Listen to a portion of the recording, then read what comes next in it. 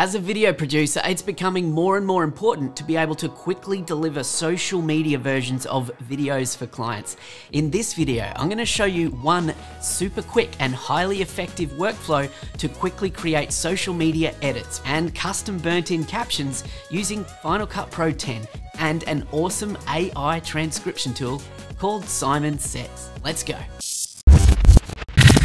G'day, I'm Ben Amos from Engage Video Marketing, and on this channel I share tips, tricks and strategies to help you be better at video marketing. And if you haven't yet hit subscribe, then do that now, and then the bell to stay up to date as a video strategist. With almost every video project we deliver for our clients these days, we're adding on delivery of social media native versions. Whether they be modified to vertical for IGTV or stories, or 4:5 or square ratios for Instagram and Facebook. And that's a relatively easy thing to achieve in your editing software that I'm going to share with you real soon. However, the tricky bit can often be getting the burnt-in caption transcribed and on your video and then styled to look just right. And that's where time can quickly suck away if you're either transcribing the video yourself or needing to send it off to something like rev.com. And the best part is that this workflow and the software I'm going to share with you works regardless of the professional editing software that you're using. But in this case, we're going to dive into Final Cut Pro and take a look. Alright, so here we are in Final Cut Pro, and I have a timeline with a very simple edit laid out and ready to go. Now this has been edited in a 16:9 or widescreen aspect ratio. Now in this case, I'm going to walk you through the workflow for how to create a square aspect ratio social media version. So what I'm going to do here is I'm going to create a new project, and that project I'm going to title it Promo Video Square, and then I'm going to make sure that I've selected the square option here, and I'm going to select 1080 by 1080, and in this case 25p. I'm going to leave everything else as is and click OK. From there, I'm going to now go back to my original 16:9 or widescreen project. I'm going to select everything from here, copy, and then go back to my square project and then paste the project in. Now, by default, you'll see that I had some kind of scale and reframe in my original edits. Now, as I've copied that from the original timeline, it's kind of looking like it's all over the place, which is fine because I'm actually going to cover up the top and the bottom of this frame with some branding. So let me explain. So let's go through this fairly quickly.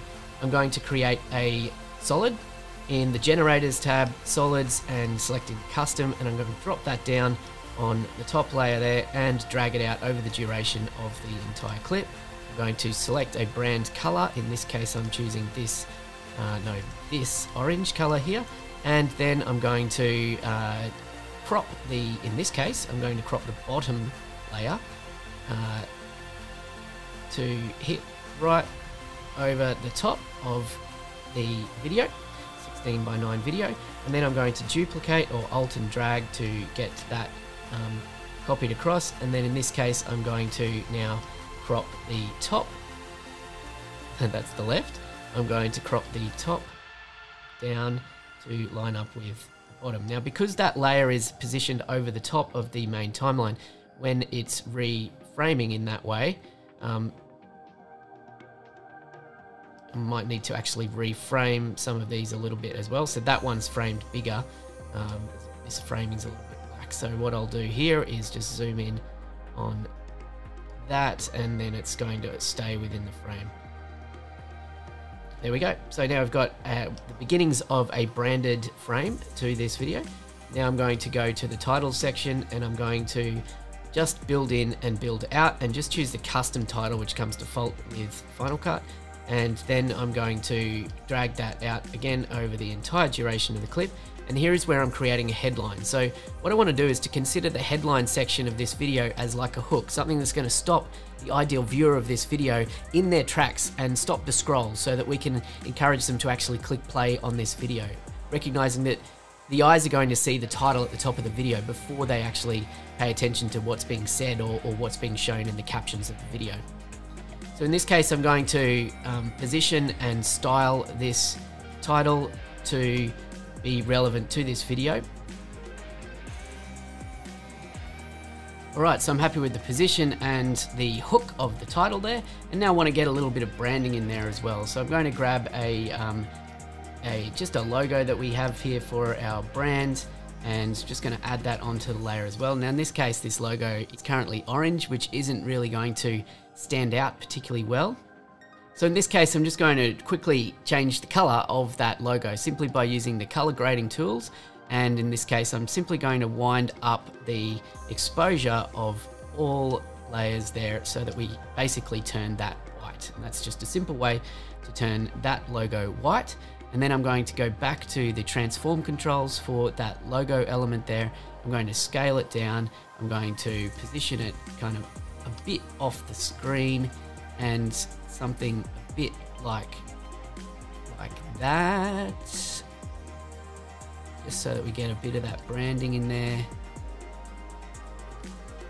Yeah, cool. I like that. So now we've got basically the video in a square aspect ratio with no captions yet. So this is where the magic comes into play, where I'm going to introduce you to a tool called simonsays.ai.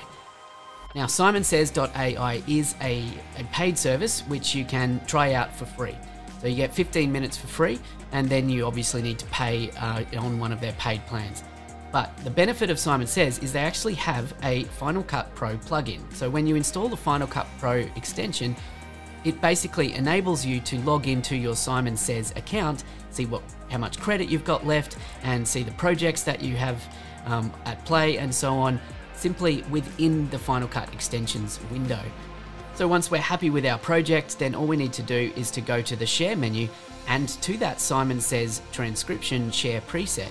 And when we open that up, we're going to change the settings to audio only.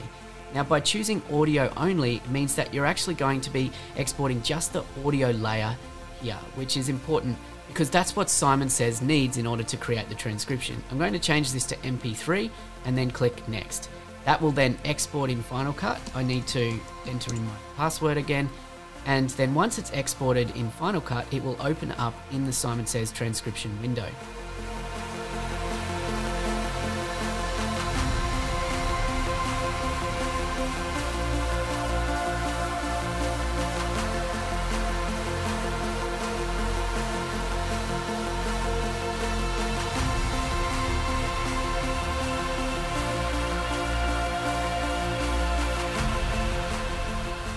Okay, once we're happy with the transcription, we can simply click this share button here, and this is where the real fun begins, because you'll see here we've got options to share this transcription back into various editing software.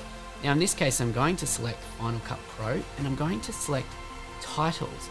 By doing this, it brings the transcription in as a title layer, which is completely editable within Final Cut Pro. I'll show you. So what it's actually doing is creating an XML file which you're able to then drag and bring back into your project within Final Cut Pro. So you can see within Final Cut Pro here I have my main event. I'm just going to actually, in this case, bring that, so grabbing this title here, I'm going to drag it back into my event in Final Cut. That will create now a new project within Final Cut, and I can find that in Final Cut here. It's created here a new project which has the titles in exactly the right position. So I'm just going to select all of those titles and I'm going to copy them and go back to my original video, which has all the branding the way I want it. Importantly here, I want to make sure that the titles are aligned to the content. So I need to zoom in to make sure I place my playhead at the start of where the audio starts, so where the talking starts within the video. And there I'm going to paste my title layer. Now you'll see it's pasted the title layer as we zoom back out here of the timeline. You can see it's pasted all the titles in and it's actually put them in pretty much the right location, but all of this is completely editable. Now you can see that it's not actually the right color. I'm actually going to want these to be a white text.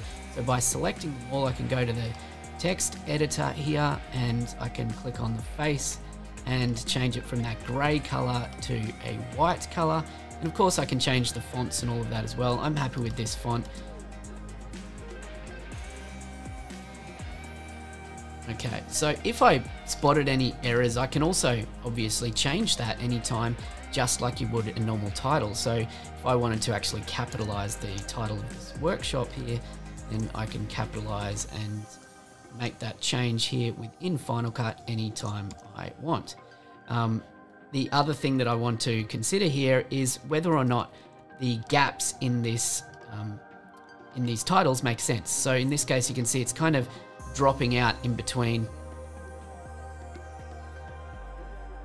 which is not bad, but I actually prefer with my captions to make sure that there isn't those little gaps in between.